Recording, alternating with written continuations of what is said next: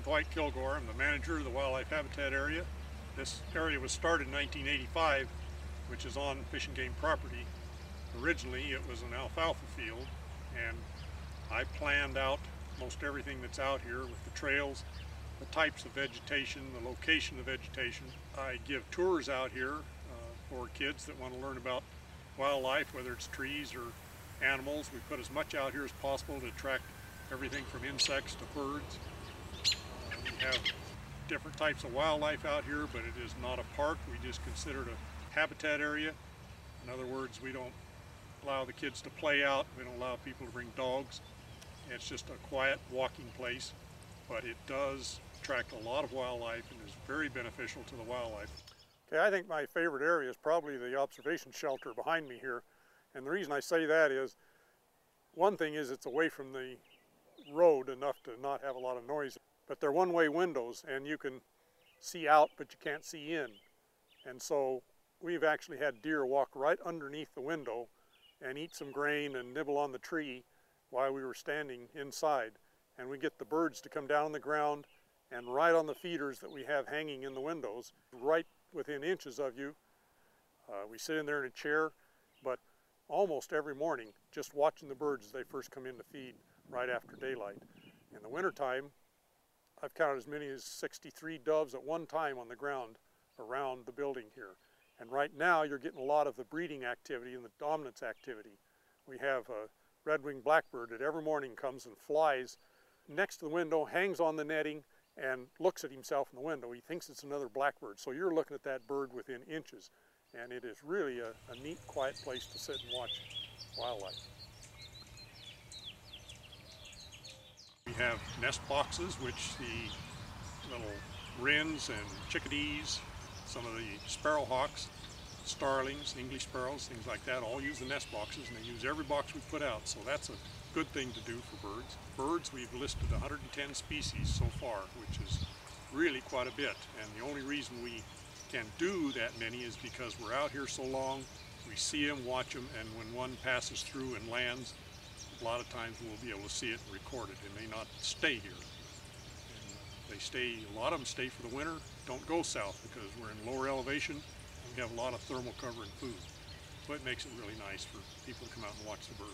Yeah, I had another older fellow maintain the area, and we come out almost every day, but I do my exercise after we work. And a lot of the work is taking up volunteer plants that not only start as seeds, but will come up from roots from other trees.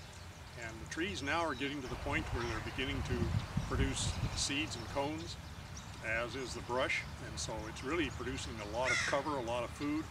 This bush behind me is a Nanking cherry, and purposely tried to get different species to bloom at different times of the year to attract the earliest pollinators clear down to the fall aster in September, which has the last of the honeybees and wasps on it. The Nanking cherry then in turn will have small cherries.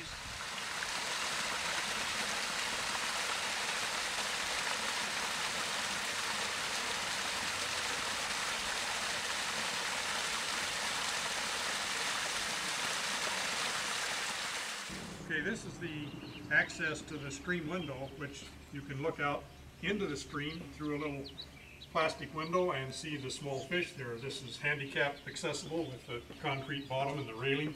And then when you get in the window, you can look at the native fish in there and watch them do their thing for a while. Okay, we can just, doors unlock so you can go in anytime, and then when you get in, you can stand here and look at the fish inside. We have a little bench for the little short people that can get a little higher up in the window and see what's going on. Right now we can see probably, I would say, 100 or so small fish, red-side shiners and dace. They're a native fish to the area, and there's different age groups here. And the larger ones you see in there are big as they get, about 3 inches long. Pretty soon they'll be spawning, and then later, late fall, or rather late summer, you'll be seeing the little tiny thread-sized minnows that have hatched. And so you'll see all age groups here at one time when you're looking in the window.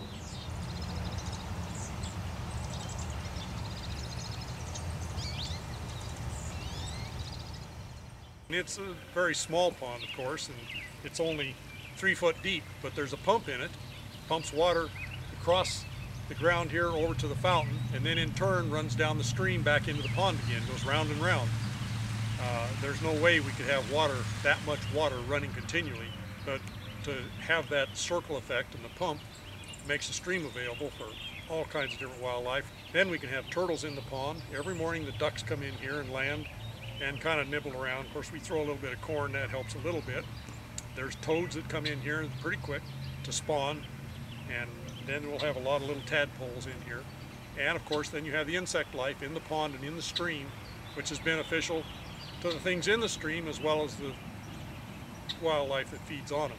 So really valuable to have this pond.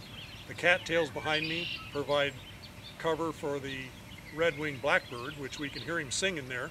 And so they have 2 or 3 nests in there every summer.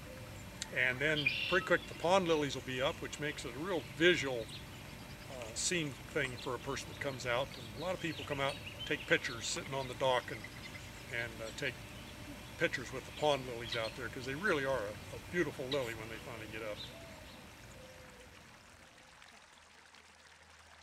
As far as somebody maintaining the area after this fellow and I cannot do it, I don't know, because it's going to take somebody that knows what to do with the plants. They have to know when and where to do that trimming and cutting and removing. They have to have the opportunity, in other words, the time to do it, and the physical ability to do it. And that all weighs in.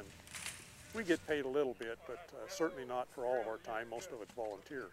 So just being able to volunteer is a good thing also. But to watch the place grow and be able to come out here and see what is done and let the people enjoy it, we get constant notes and calls about people enjoying themselves after being out here, saying there's no place like it they've ever been. So it's really neat to come and visit if you get a chance.